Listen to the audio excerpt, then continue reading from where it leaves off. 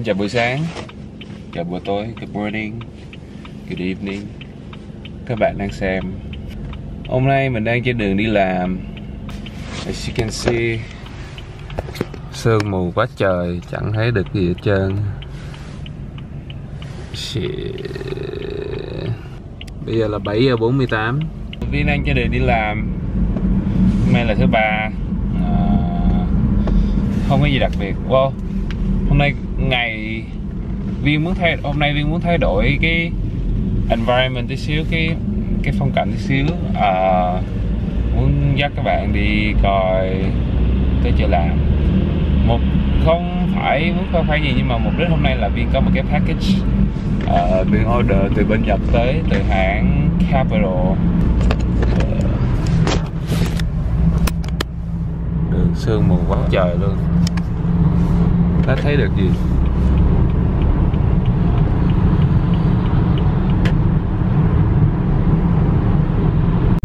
Kẹt xe và ái. Tại sương mù các bạn không thấy được kẹt xe như thế nào, nhưng mà thường nếu mà đi đường mà không có traffic á, Viên đi có 20 tới 25 phút thôi, nhưng mà hôm nay là phải chắc ít nhất là 35 tới 45 phút. Sáng nay Viên ăn sandwich cho bữa sáng. Sandwich có phô mai và salami. Nay không để ý là ông chủ mang đồ ăn quá trời vô luôn. What the fuck.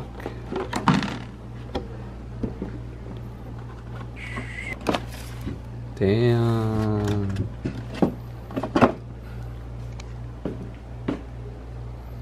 Ngon vãi. Viên thấy cái này nhất này, cái này là guacamole, là bơ. Sandwich này Viên đã nướng lên, phô mai đã chảy ra. Wow. Rồi xem thử thêm tí bơ, về lại lấy dưa hấu với chocolate croissant.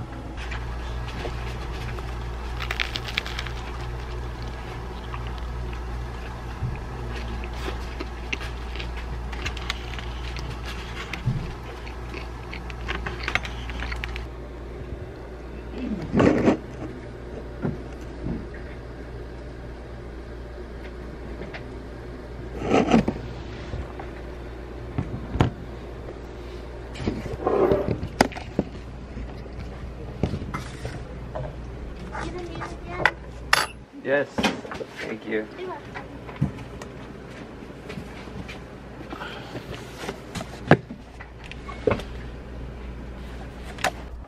Đây là package Viên order từ Kapital, lớn chà bá luôn.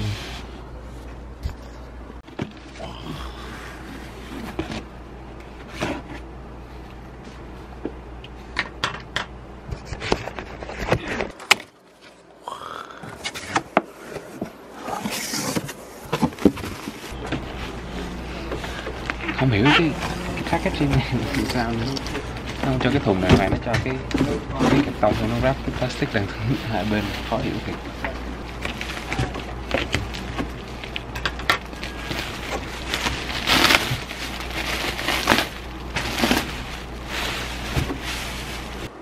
Cái barcode, product code đây. Cái này tới cũng lẹ chứ, Viên order thứ ba tuần trước, một tuần sau đúng một tuần sau công ty trung gian gửi qua.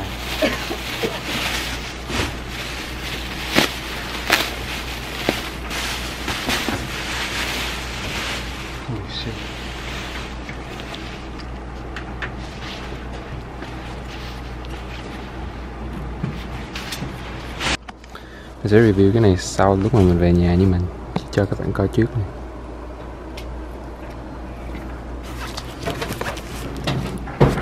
Này nó khóa cái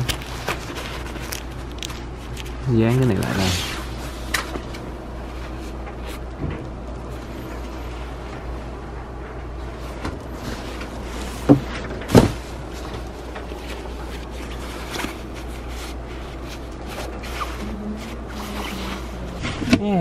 mới đi làm ra.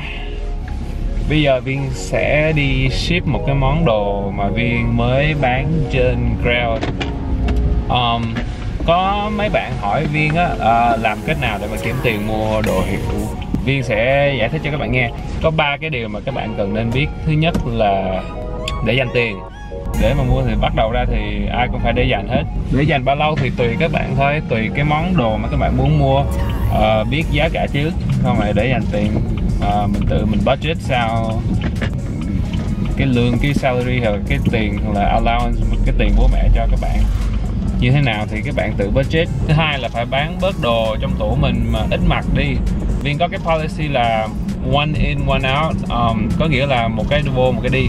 Thường Viên muốn mua cái đồ nào á là Viên phải plan trước. Viên phải kiếm cái quần áo, cái món quần áo nào trong tủ mà Viên ít mặc rồi Viên bán đi. Tại vì mình có nhiều quần áo rồi mà mặc cũng không bao giờ mặc hết trơn á, cho nên cứ để trong tủ hoài collect dust, thấy nó uổng sao á, cho nên cứ bán bớt đi, mặc cũng đâu có hết đâu. Có bao nhiêu quần áo, mình một tuần có 7 ngày thôi, mà Viên thường đi làm hết 5 ngày rồi. Đi làm Viên toàn mặc đồ Uniqlo không mà, cho nên không có nhu cầu để mà mua nhiều. Thứ ba là mua đồ phải mua đồ đồ chất, có nghĩa là mua cái món nào mà mình biết được nó giữ giá lâu dài, mua món nào mà mình xài được lâu, mình biết là mình xài được lâu. Trước khi mua cái món đồ nào đó, các bạn phải suy nghĩ là mình có mặc được cái món này lâu dài không, mình mặc cái này được bao nhiêu năm, cái này có theo trend này nọ không, rồi mặc có bị lỗi thời. Các bạn mua đồ nào nó giữ giá thì mai mốt các bạn có cần tiền các bạn bán đi cũng được.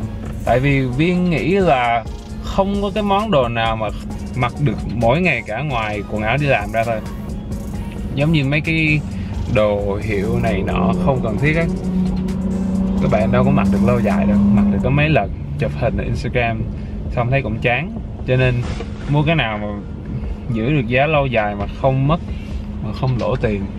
Thường mấy cái hãng mà hay giữ giá lâu là Comme des Garçons nè, Issey Miyake, Yohji Yamamoto, mấy cái hãng mà archive, mấy cái hãng mà có cái tên tuổi lâu dài rồi. Nhưng mà mấy cái hãng giống như là Gucci, Louis Vuitton thì bán Viên cảm thấy hơi mất giá đó, cho nên Viên tránh xa mấy cái hãng đó ra. Để Viên cho các bạn coi một ví dụ nè. Hôm nay Viên mới đi làm ra, đang trên đường tới bưu điện để mà gửi ship cái áo này ra. Áo này là áo Comme des Garçons. Cái này là nếu các bạn biết cái hồi nhỏ có ai coi cái này là siêu nhân cuồng phong, Hurricane.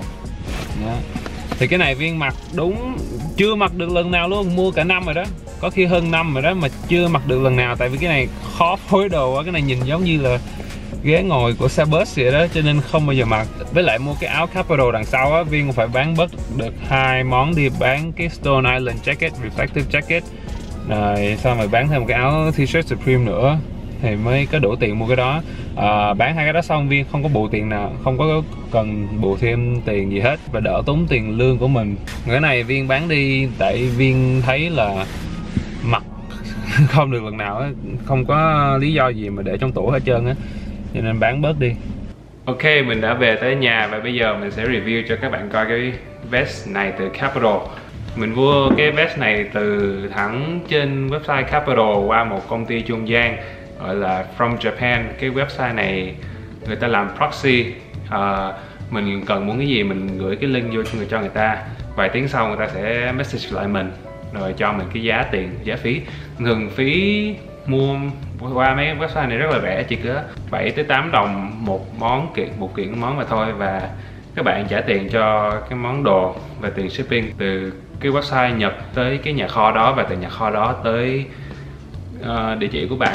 Cái áo vest này mình đã thấy từ lúc mà người ta ra cái lookbook từ tháng 7 năm nay rồi. Cái này là một trong những cái món mà Viên thấy đẹp nhất trong cái lookbook đó của mùa thu đông 2019 này của Kapital. Cái này ra ngày 1 tháng 11 năm nay, mới ra được có 1-2 tuần thôi. Lúc mà nó mới ra thì Viên cũng nghĩ chắc không mua, tại vì có thể là nghĩ là chắc giá cao cho nên lúc đó không có đủ tiền. Lúc mà bắt đầu Viên rao bán 1-2 món đồ như lúc nãy Viên nói thì Viên đã có được số tiền đủ để mà mua cái này, và cái này là cái size Viên mua size 3. Cái này là cái item cuối cùng của cái size 3 này trên cái website. Nghe nói người ta làm rất là limited, bán hết là không làm lại nữa. Trên website người ta nói cái vest này là làm được bằng tay 100%. Từ cái bỏ lông ngỗng vô fill lên cái ni lông này, rồi lấy mấy cái miếng ni lông từng miếng này người ta đan lại với nhau như các bạn thấy trên cái design. Làm như thế rất tốn thời gian cho nên giá rất là cao. Cái món này Viên mua là, không biết các bạn thấy được không,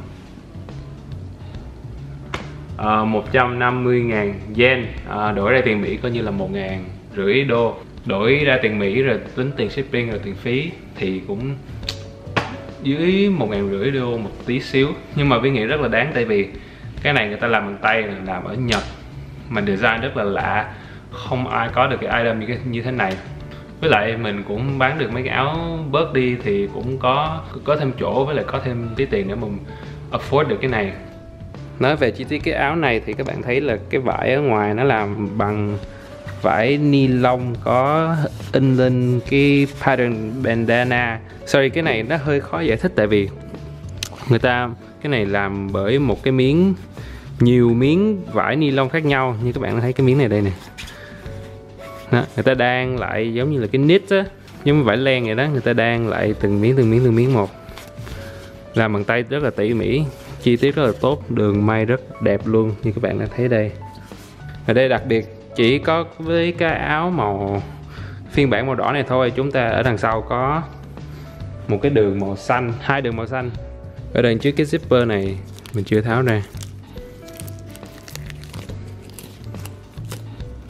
Trên đằng trước cái miếng zipper này á, nó có để một cái pull tab bằng da focus. Cái này là bằng da màu đen, xong in lên một cái chữ màu vàng metallic, đọc là wabi sabi for peace. Wabi sabi thì mình không biết cái đó có nghĩa là gì, cho nên bạn nào biết hãy comment ở dưới. Zipper này là YKK. Hai bên cái đường đan của cái zipper cũng là màu đỏ hết, rất là tonal. Zip rất là to nha, rất là smooth luôn.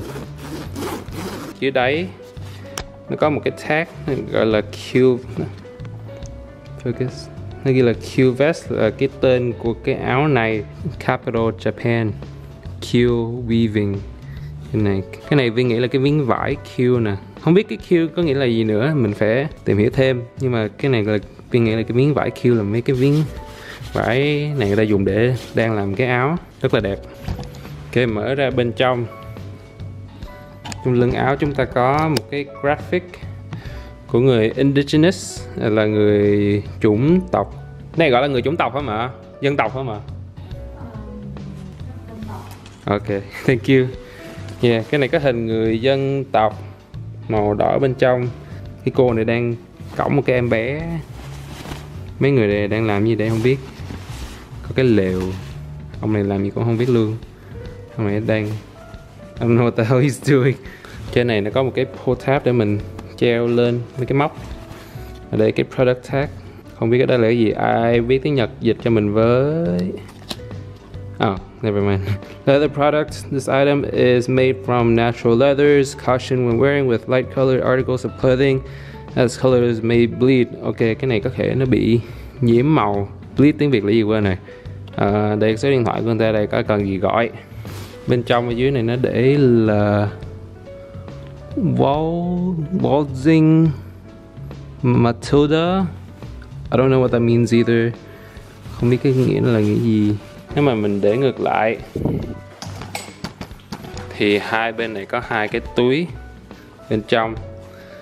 Viên nghĩ cái người ta để như thế này thì có nghĩa là nó là reversible, tức là mặc được hai mặt. Cái fit của áo này rất là lạ, nó rất là khá là đặc biệt so sánh với những cái áo mà Viên đã mặc trước đây. Phần đằng trước á nó cũng hơi ngắn, nó chỉ lên tới, nó chưa tới cái phần unit của mình, nhưng mà cái phần đằng sau dài thòng lồng luôn. Chiều ngang nó to gọi là gì mà nó wide, rộng mà. Chiều ngang nó rất là rộng luôn. Đây như các bạn đang thấy đây, cái này nó đằng sau này là một cái lỗ.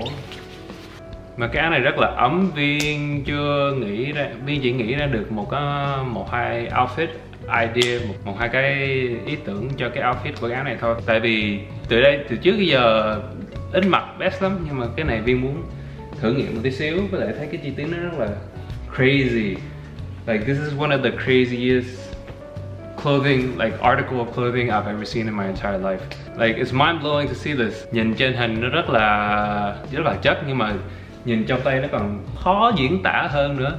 Tất nhiên mà cái này rất là ấm, tại vì chất lượng của Kapital rất là tốt, không bao giờ disappoint mình cả. Và lại với cái giá tiền này, với lại làm bằng tay ở Nhật Bản thì chắc chắn 100% cái này sẽ là ấm. Ấm chỉ là ấm ở phần ngực với phần lưng thôi, tại vì hai bên tay thì vẫn không có gì để che. Có người bạn shout out to Cường ở bên Nagoya, Nagoya. He said, bạn nói là cái này bán rồi là không có restock nữa, cho nên Viên nghĩ cái này chắc chắn sẽ giữ giá trong thời gian sắp tới. And that's about it guys.